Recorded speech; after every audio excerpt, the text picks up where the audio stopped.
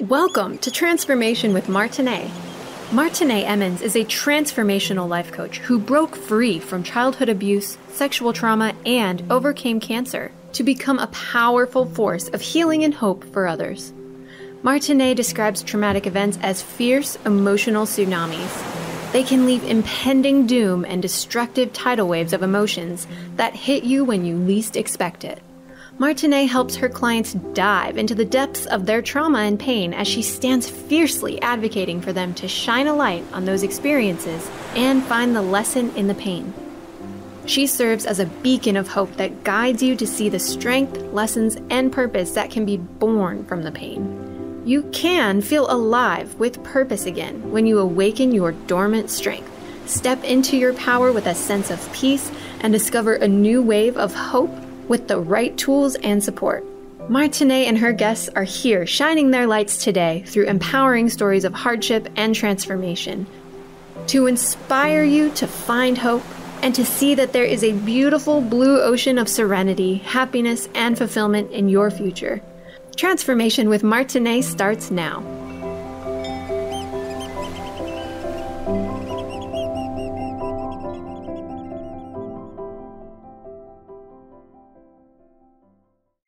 I just talked about getting emotional, and here I am. Things just start coming up when that music plays for me. So everybody, welcome. This is Transformation with Martine. That's me, where we overcome everything and compromise nothing. For those of you that are new, my show is about hope. And the guests that I invite on my show all have, what is wrong with me again? All have a story of overcoming. I believe all of us, as well as they do, that we as humans can get over anything. We really can, and we can thrive in our lives. My show is every Friday, 1 p.m. Eastern, 10 a.m. Pacific. And my guest today, I'm excited. And part of this is because it has been, God, my life journey since I was 11 years old is eating disorder. And I still, to be truthful with all of you, still battle it. I have a coach that I work extensively with it, on it, because the thing about me, I've just not found a place yet where I am completely safe in my body. I know that's very vulnerable, but it's my truth. So I want to welcome today my friend, Dr. Lara Zibarras, who is an expert on diet culture. Please introduce yourself, my friend. Thank you so much, Martine. First of all, can I say I am so honored to be a guest on your show today. I love what you stand for, and the whole transformation thing I think is incredible. So my name is Lara Zibarras. I am a psychologist and a food freedom coach. My background is in psychology, and it's really only in the last few years that I've got into the food freedom arena. So I'm all about helping women create a healthy and happy relationship with food without guilt or emotional eating. That's so good. It's so good. And it's so necessary. It's like, it doesn't matter what age you are. For me, it started very young, but sometimes circumstances in our life, it could come a lot later. Because I know that I talked to so many women, and one of the reasons I knew I had a problem long before this, but one of the reasons that really stood out as my mind is because I was drawn to people like you. I read everything. Everybody who teaches like you, or everybody that has certain issues are the same. I'm just glam onto it. You know, I was trying to find something there. So how did your journey start? And then where are you at now, you know, in regards to bulimia, orthorexia, which honestly, I don't even know what that one is, which is odd. So my story really starts when I was 16. I started dieting then, and I started for a combination of reasons. I think partly I was getting negative comments about my body, but also partly because I saw a lot of the people around me dieting. So I just thought that that was the normal and natural thing to do. So 16 years old, decided to jump on all the faddy diets that were around at the time. I tried the Atkins diet. I followed diets that I saw in magazines that were all about I guess, low calorie and restriction. I did the fat-free diet. And that period of time led to very disordered eating and eventually to an eating disorder in the form of bulimia. And I think for me, what I was experiencing is I was either extreme restricting in while I was trying to follow that diet, but then I was finding that I wasn't able to stick to the diet. And that led to binging and then purging. And it was only a little bit later that I realized that it was an actual eating disorder. So it took me quite a while to realize that what I was doing was not a normal thing to be doing. So it was in my early 20s that I went to go and seek eating disorder counseling. Went to see a qualified psychologist here in the UK, and also a nutrition counselor, because I felt like I'd forgotten how to eat. I didn't really know what was normal because I was so used to either extreme restricting or eating so much that I felt sick and then obviously was throwing up. And then those people that I spoke to really helped me overcome my fear foods, helped me get back to quote unquote normal eating. And then I had a few years of relative food freedom in my sort of mid to late 20s into my early 30s. And then I had children. And this just brought back the whole pregnancy thing, just brought back, I guess, body image issues. And it wasn't so much whilst I was pregnant, it was post-pregnancy where I was feeling that real, I don't know, that kind of from diet culture telling me that I should get my body back, that I should get back to my pre-pregnancy weight, that whole message that you hear about 9 months out, 9 months up, 9 months down, the whole bounce back culture. So I thought, well, I want to get my body back, but I don't want to go back to dieting because I knew that I had that eating disorder, I'd overcome it. So I knew I didn't want to go back to diet. And that's when I really got sucked into wellness culture. And I think now looking back on it, it was diet culture in disguise for me, because what I ended up doing was cutting out a whole load of foods for my quote unquote health, and started the whole, again, quote unquote clean eating regime. I followed a whole load of wellness influencers who were telling me to cut out gluten or cut out dairy, no sugar, and that kind of thing. So I went through this process for maybe a couple of years, and I didn't realize again at the time but how disordered it was. And I had these very restrictive, rigid rules. And actually, I think now in hindsight, that was a period of orthorexia. And orthorexia is that over obsession on eating in a healthy way, and it gets to a stage where it becomes unhealthy because you're focused too much on trying to be healthy. And so I was restricting so much food. I had these very rigid rules around food, very restrictive. And then I started to see even more disordered eating. So I was finding that I was overeating or binging really on food that was quote unquote healthy. So if I would bake something like sweet potato brownies, I was seeing myself wanting to eat like literally the whole tray because it was quote unquote healthy. And then I was finding myself having these huge sugar cravings, even though I had ostensibly quit sugar. And then the other thing, I think this was the real kicker for me, is that it was starting to impact my mental health and also my ability to enjoy things. I couldn't really go to restaurants anymore because it would be a very stressful experience. I find that I didn't really have anything that I could eat. There were a lot of fear foods for me. I was worried about going out with friends because I didn't want to be in a situation where I had to eat, basically.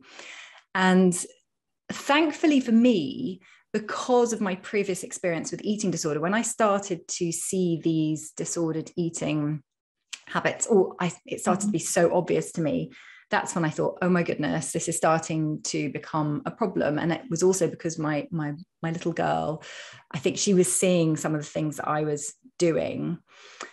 And that really hit me, actually, very much. I started to see her starting to obsess over things like sugar. And I thought, oh, this is not good. What am I? She's obviously role modeling me and seeing something in me that she's now copying.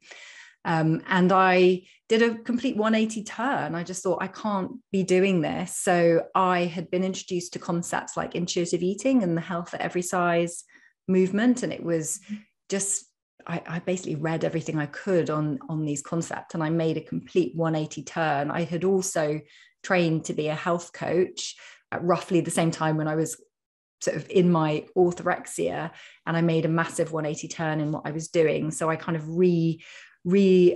coached. I learned about intuitive eating. I relearned that concept, or I learned that concept, and I relaunched my coaching as food freedom. So did a massive 180 turn. So yeah, so that's my journey through 2 different eating disorders and where I am now. So fully recovered and total food freedom now. Yeah, and the thing, like, you've reached a point where you're not afraid to eat. You're not afraid you're gonna blow up. That I don't worry about that anymore, but I still have to write everything down. I eat.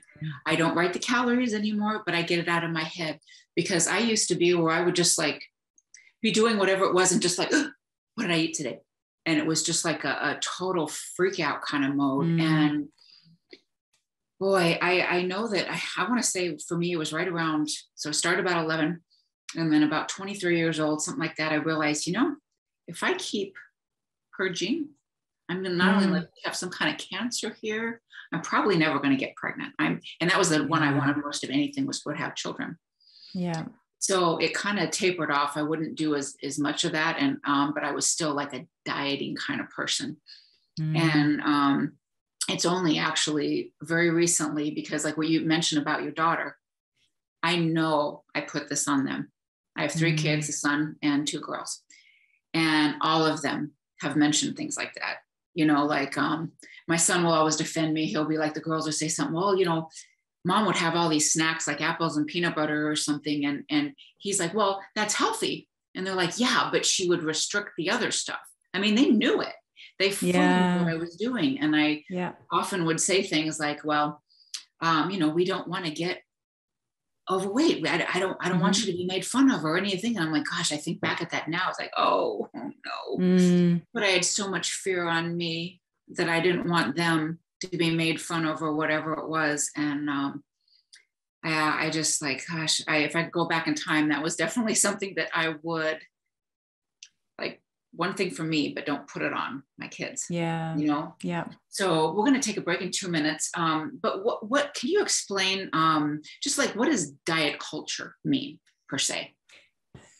So basically, diet culture is this sort of set of beliefs or set of ideas that values thinness or your shape, your aesthetic above everything else, including your mental health. So what it does is then shapes our perceptions of weight, health, and appearance. So what it means to be healthy.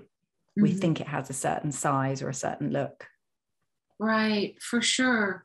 Because we should, we have to eat. So we shouldn't be afraid. We should just be able to listen, right? Yeah. Because our bodies are so wise. And I think some of us don't get that until later in life, which I didn't. I just thought my body was just like, well, it was my vessel. It takes me around wherever I'm going, but I didn't think that much about it. Yeah. But she is so wise. If we just listen, she tells us what to do. Yeah. Right? She does. Okay. So do you I've seen both, but like, do you believe this it affects men as much as women, or close? I wouldn't say as much, but I think it's definitely starting to. I think there are a lot of men coming out now saying that or admitting to the fact that they've had disordered eating or eating disorders. I think it's less common in men, but it's definitely there, 100%. Right. Okay, well, maybe we'll talk about that a little bit more when we get back. Thank you, everyone, for joining us, and we'll be back with Dr. Lara Zibarras, and we're going to talk more about diet culture and ways to if this is a struggle for you, ways to move on from it and start to trust yourself and your body. All right, we'll be right back.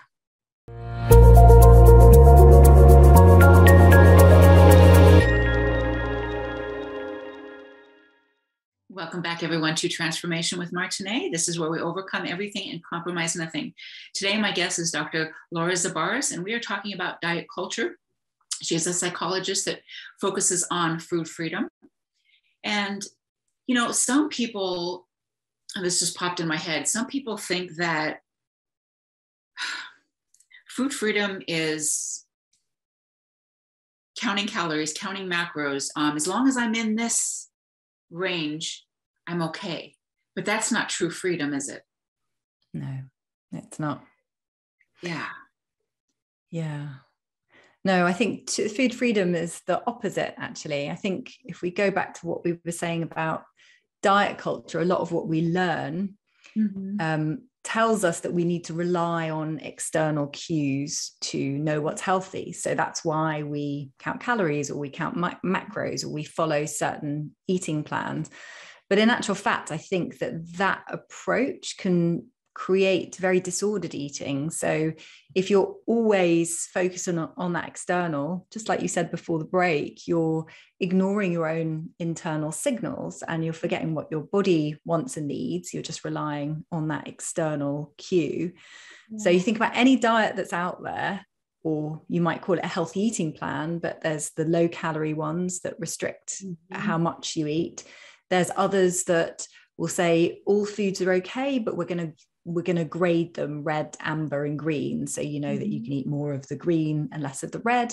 But what you're doing is again, that's disordered, because you're telling the person that some foods are much better than others. There's other approaches that cut whole food groups.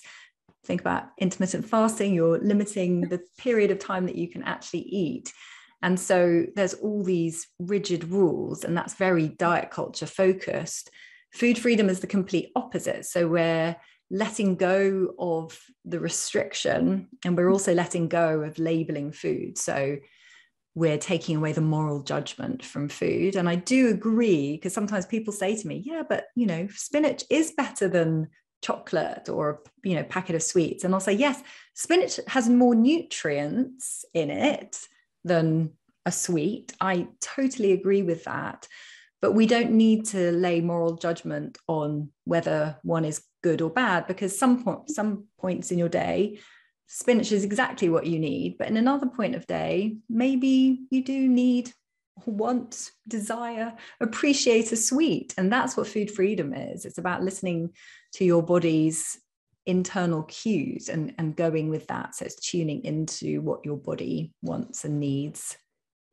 So when you say that, tuning in, because I know I've learned so much in the recent past where I've really decided I've got to tackle this, because it's still, it may not be like it was in my 20s or earlier than that, but it still crops up, you know?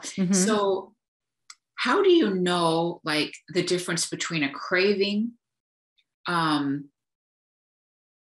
like say, well, yeah, okay, like a craving and trying to maybe heal an emotional hurt. Yeah. Or what your body really wants. Yeah. So it's a really good question. And this is something that I work on extensively with my clients, because often what people call cravings, or what they see as emotional eating, is actually just your body's reaction to the food restriction. So when you go on a diet, and any diet, so this could be something that you're calling a healthy eating plan, or it's not a diet, it's a lifestyle, but any kind of food restriction, what your body wants to do is not starve. So as soon as you restrict food, it thinks that there is a famine. And this obviously goes back to way back in cave person days, when, you know, if there was a famine, that would be really bad for your body.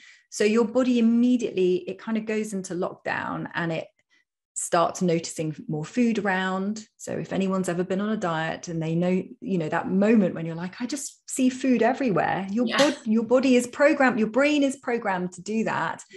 People also say that they feel more hungry and they feel like they need to eat more food. And that's, again, your body's way of getting you to eat more food. It produces more hunger hormones and it takes more food to actually make you feel full. So as soon as it feels that famine, which is a diet, basically, that's what it does. So your body's programmed to get you to eat more. And it also, what it does is it slows down your metabolism. So you go on this diet and you're immediately biologically programmed to try and eat more food. So we're actually ignoring our internal cues by saying, it's not hunger, I'm just going to drink something, or I'm going to eat a rice cake, or I'll just ignore it. I can't eat until 1 p.m. So what people often think is a craving or emotional eating is actually your body's response to that restriction. So you've restricted so much and you feel hungry. So if you think about, I remember this when all the diets that I did when I was a teenager and in my early 20s, it would tell me that I could only eat at 1 p.m. and you start feeling hungry at 12 and you do your best. I used to think I was being amazing and all that willpower I have because I was ignoring my hunger cues, and then eventually I would eat. Now that craving or is actually just hunger. And then the other thing that a lot of people experience, and this might really resonate with listeners, is that you restrict for a period of time, and it might be during the day or maybe over the course of a week, and then suddenly you have this overwhelming urge to eat. And so anyone who has binged, or what, however they might term it, you feel like you've fallen off the wagon, you eat a whole tub of Ben and Jerry's, that feels like emotional eating, because you're like, I couldn't control myself, or I got sad and so I ate a whole tub of ice cream. But it's what you're doing is, it's a natural, again, cycle that your body goes through. You're restricting and your body's trying to get you to eat. So it turns into a binge.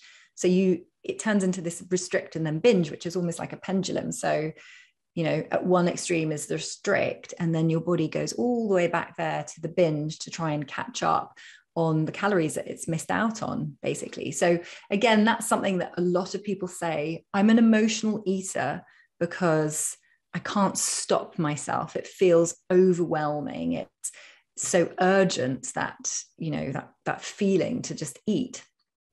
And again, that's your body's response to restriction.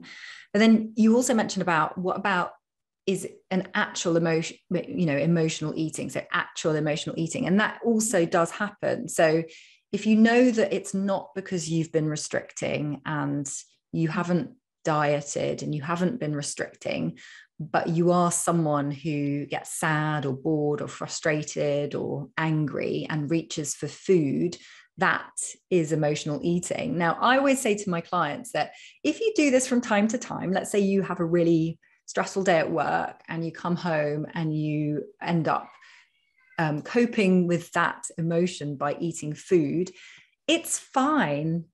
Food is an emotional thing.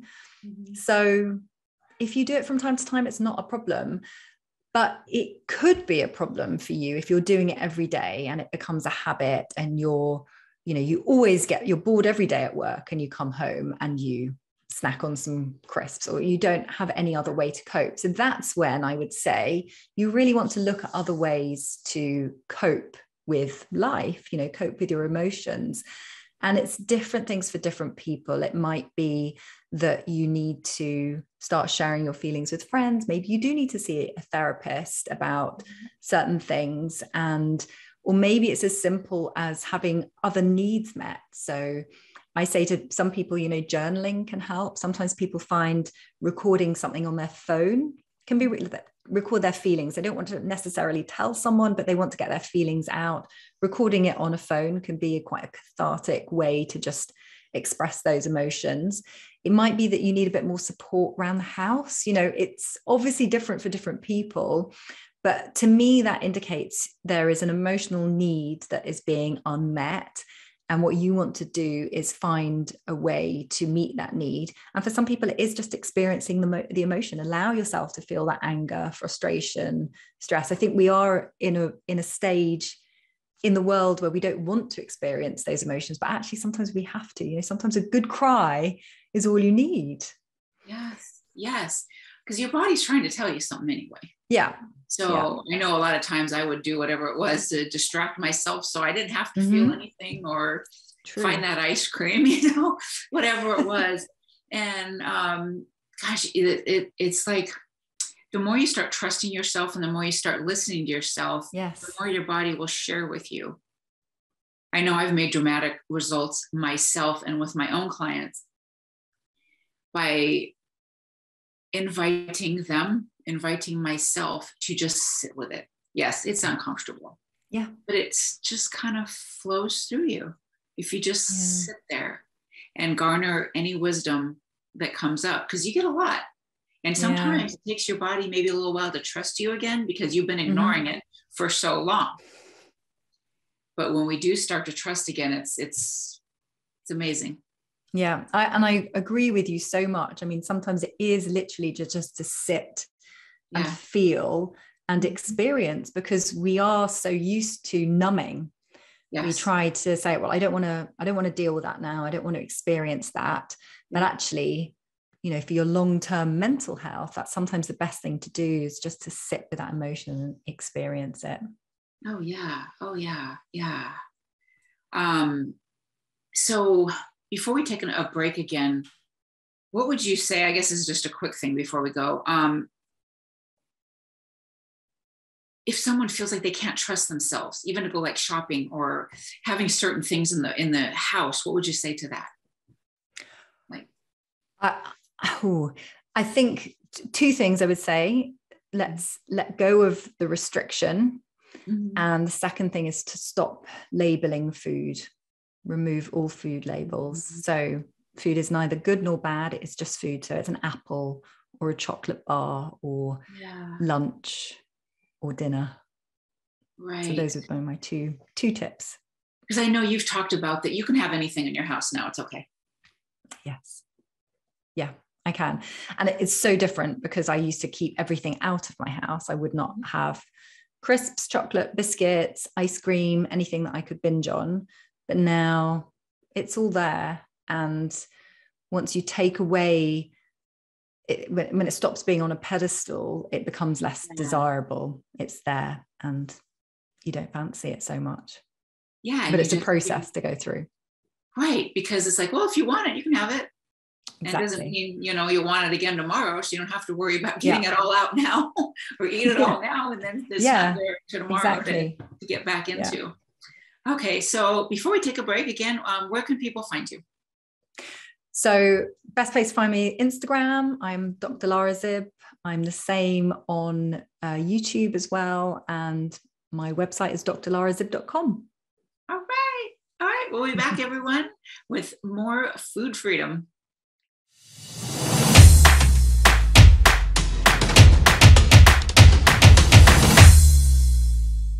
Welcome back, everyone, to Transformation with Martine. That's me, and this is where we overcome everything and compromise nothing.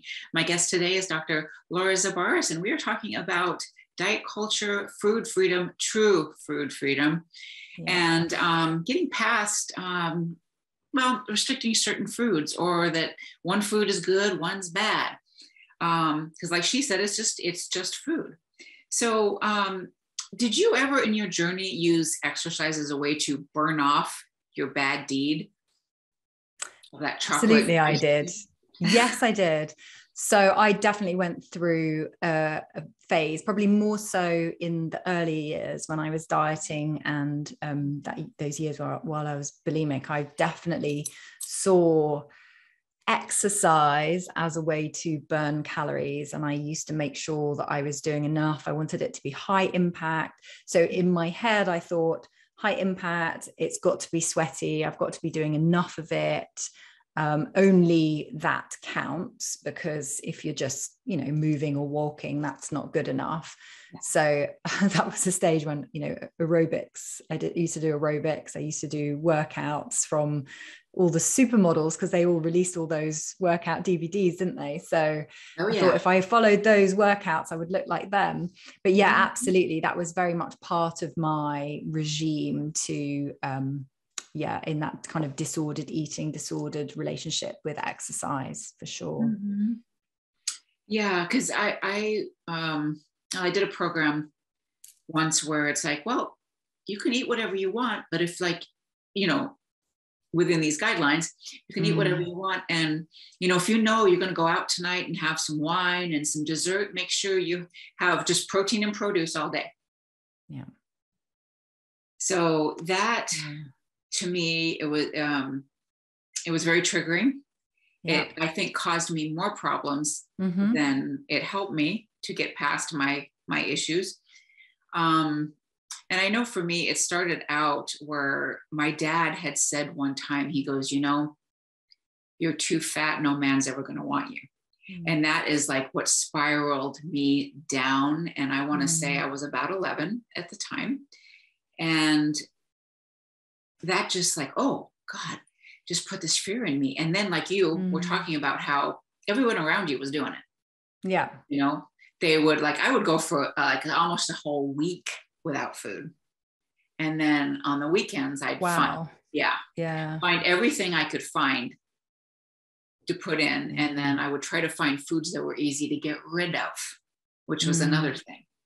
And I know so many people, not only they share their journeys on social media or whatever, or some that just are so ashamed of what's going on that they won't share at all. And that might be been even the beginning of these other people's journeys that are sharing. You got in your 20s, you started making a change. Was there a point where you just thought, oh my God, like you felt shame, or you felt like, oh geez, I know this isn't right, but what am I going to do? Yeah. I mean, the shame element is huge, isn't it? Because I remember very, very clearly, I had just finished my degree in psychology, actually. And I think that's when I started getting the inkling that I knew that what I was doing was wrong, but I didn't really know what to do about it. And then I just moved to London, where I now live. And so I was kind of finding my feet as new to London. I had a new job. I was living in a new place.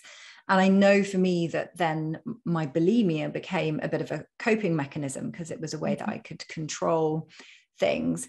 And talking about that shame element, I used to share a flat with a friend. And so I was hiding my eating disorder from everyone. No one knew what was going on. And if anyone had said, how's Lara? They would never have said, oh, she's suffering from bulimia. No one knew about it.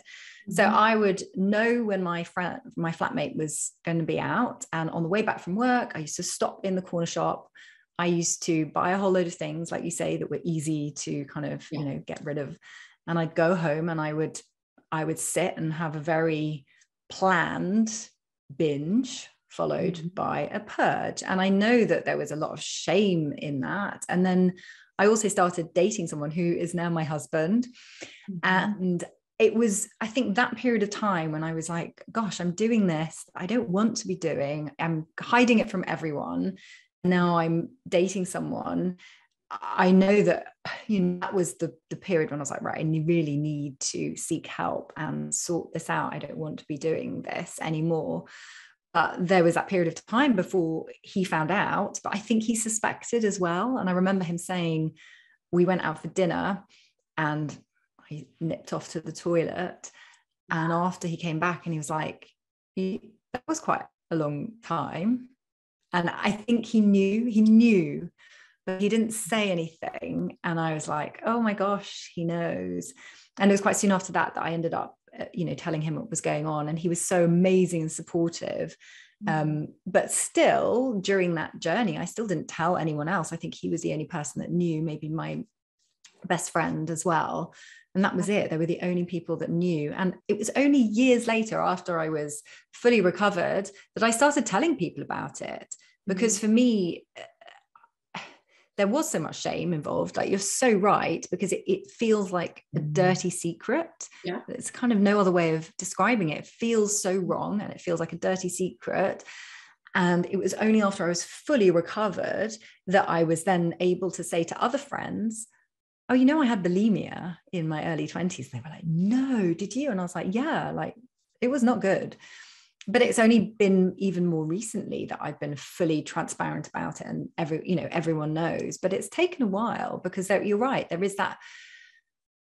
And I don't know, I think maybe the help around eating disorders is a bit better now, but certainly when I was going through it, I feel like it was, even when I went to see my physician to get a referral, there was a lot of, I don't know, it felt shameful. Yeah, it's a good way to describe it.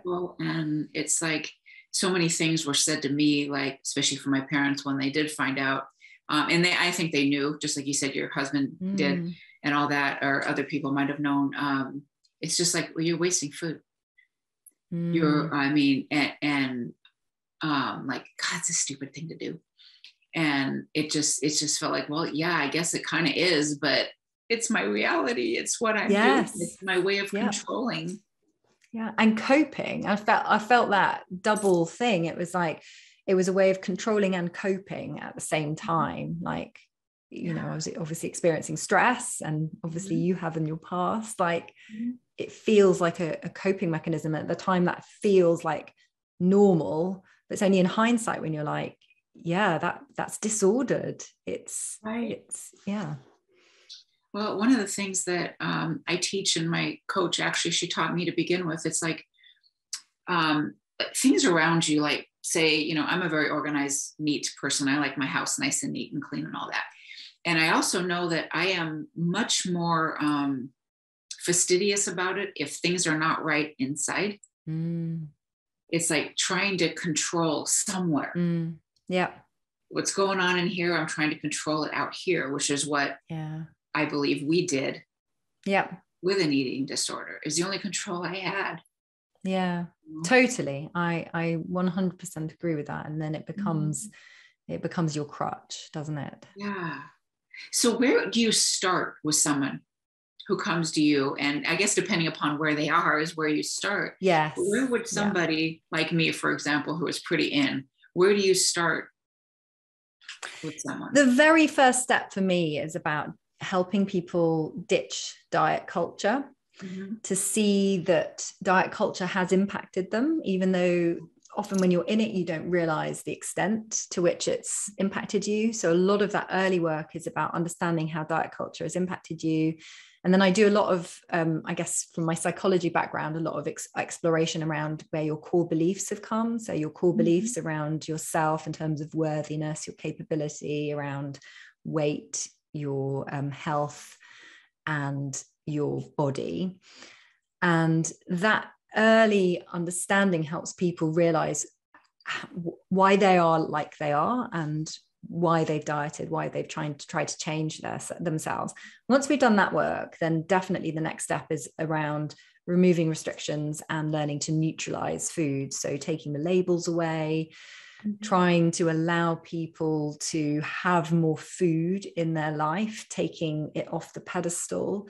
And honestly, that helps with that sort of binge approach, because if people know the food's there, they're not going to get rid of it. They're not going to chuck it in the bin. It's always going to be there.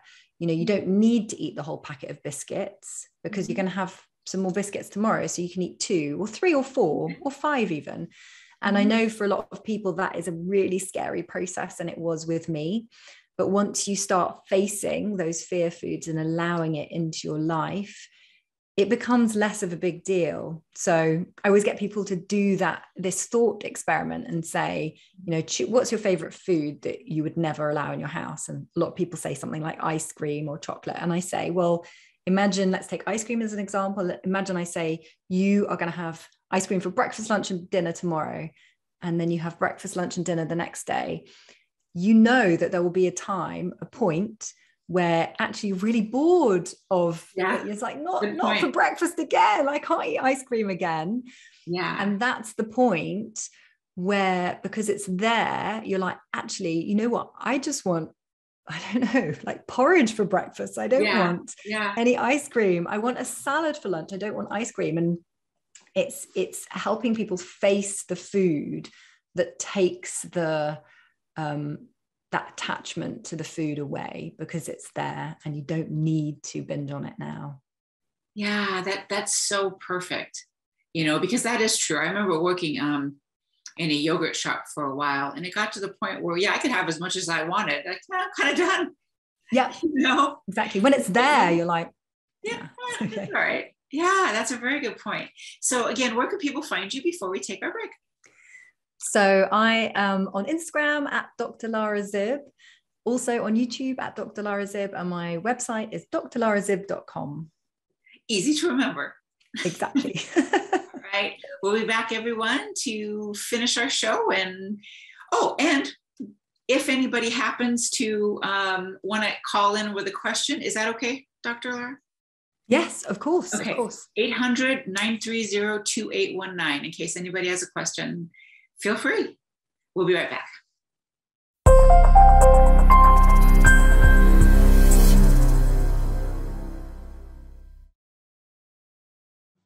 Welcome back, everyone, to Transformation with Martine. This is where we overcome everything and compromise nothing. Today, my guest is Dr. Lara Zibarras, and we've been talking about diet culture and actual food freedom. A lot of diets out there, a lot of other people talk about food freedom, but when food freedom means actually you are free, not that you have to eat a certain way. So we talked a little bit on the break about fear. Like when fear comes up, where you and I have both experienced, being in a restaurant and just being pretty much near tears, because you might be in a restaurant where the calories are on there and they are big. P.F. Chang's. That happened to me quite a while back, and just sitting there like, oh my God. What do you teach your clients about that? Or how did you start to deal with those anxious feelings? Yeah, so it's a really good question because it comes up for a lot of people. Mm-hmm. And I think that we said just before the break about removing restrictions. I think the other element to that is about helping to neutralize food. So one of the things we learn in diet culture, and, I still sometimes, hear my family talk about it, for example, but we hear this idea that some foods are better than others. Mm-hmm. So you think that, much better off if you're in a restaurant, for example, having the salad over the burger, for example. Yeah, right. And that's because diet culture has told us that some foods are better than others. It puts this kind of moral element. We hear people talk about healthy, unhealthy, good, bad. You hear a lot of diet culture marketing where we talk about guilty pleasures, and this is guilt-free. And so there's a lot of moral labels that come on it. So I think we've been programmed, and certainly this is where I was, to think that we need to eat in a certain way. And then alongside that, what we're learning from diet culture is that in order to be healthy, we need to be a certain size. And for most people, that is thinner than we are currently.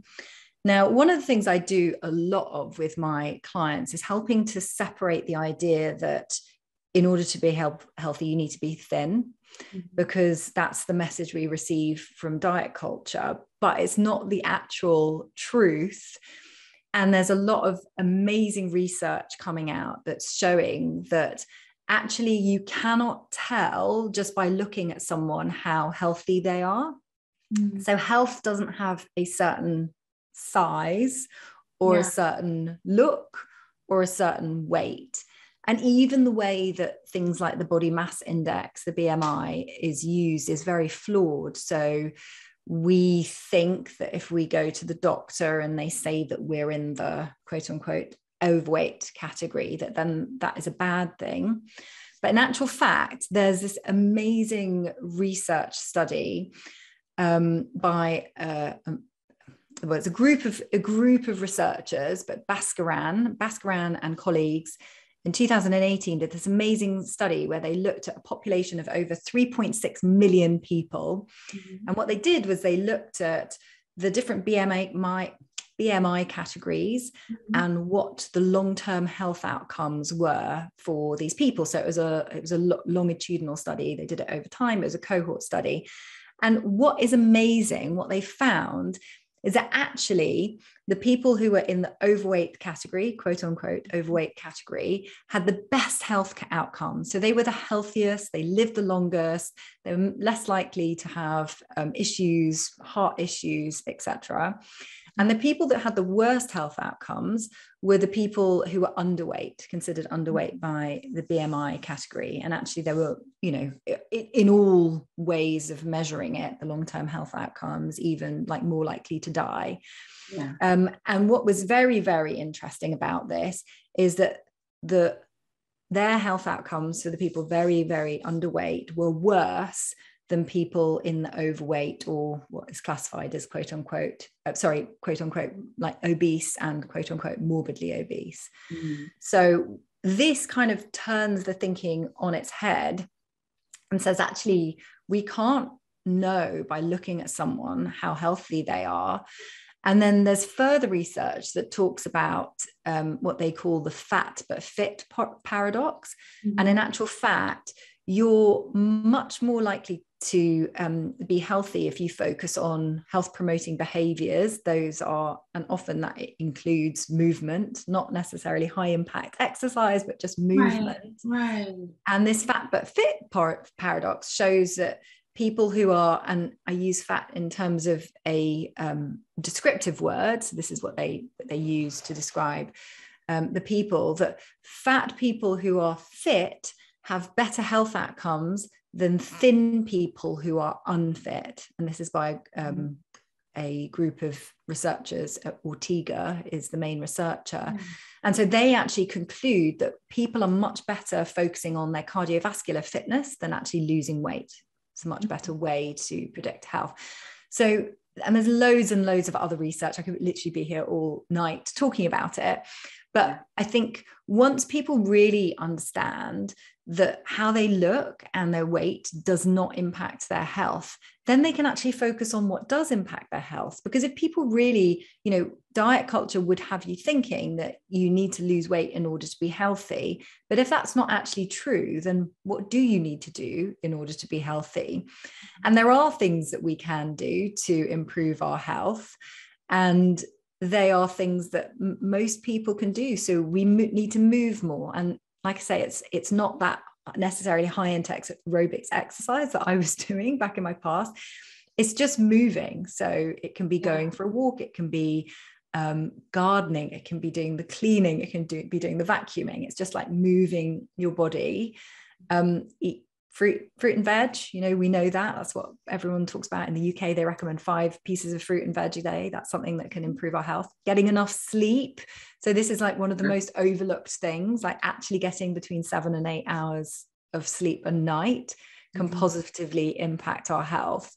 And all sorts of things that don't include losing weight. So a lot of what I work on with my clients is helping them separate the idea that in order to be healthy, because that's why most people go on diets or try to lose weight, is because they think it's going to make them healthy. But if we can separate that idea that weight loss equals health and actually other things equal health, then we can take some of that fear away, because you know, it's not going to make you unhealthy if you do put on a bit of weight. It's, you know, it's not the end of the world, and then taking away that fear of certain foods, I think, is a really big thing as well. And, you know, one of the things I teach my client, which you probably do too, it's like, if you really start taking care of yourself, as in loving yourself for who you are, appreciating your body for taking care of you through your whole life. And I've collected enough evidence now. I can have Thai food. I can eat sweets. I'm a sweet addict. I admit it. I like to move. I like high intense. I like the HIIT workouts. I like all that. I enjoy it. I actually can get away with quite a bit. And I enjoy all of it now. So it's a difference when we can find what rhythm works for us, and we can just look at ourselves like, you know what, girl, you're doing pretty freaking good. I think that changes it. Yeah, it does. And I love the point you said about coming at it from a point of self-love, because if you are coming at it from a point of, I want to look after my body, is so different to when you're saying, I hate my body, I need to change. And instead you're saying, actually, I appreciate my body for all it's done for me, and I want to look after it. And looking after it may mean eating some more fruit and veg or moving every day, but I'm doing it from a point of view of gratitude and love rather than, hate. Yes, it's all the difference in the world. That's what's changed me finally, and able to let things go, and live a little bit more normal. So this has been an awesome show. I am so grateful for you being on here, sharing your wisdom. Thank you. And one more time, where can people find you? Yeah, so best place to find me is on Instagram. I am at Dr. Lara Zib, or YouTube, also at Dr. Lara Zib, and my website, which is drlarazib.com. And I would encourage all of you, go to her Instagram because she's very funny and she's very informative, and she's just plain fun to watch. She's got down the real. She's got it. So again, thank you so much. It was an honor to have you on the show. And everyone, we'll see you next time. Please join us every Friday, 1 p.m. Pacific, 1 p.m. Eastern, 10 a.m. Pacific. Thank you so much. Oh, thank you. Thank you for listening to Transformation with Martine. Did listening today spark a sense of hope and possibility? Hold on to this feeling and tune in every second and fourth Friday at 10 a.m. Pacific for more inspiring conversations with Martine and her guests. They will show you there is hope, and you are right where you need to be. Martine is dedicated to supporting you right where you are while launching you towards promise, passion, and possibility that leads to the fulfilled life your heart aches for. If you're tired of being stuck, schedule a complimentary consultation with Martine and get on the exciting path towards the life you want to be living. Visit martineemmons.com and make your appointment today.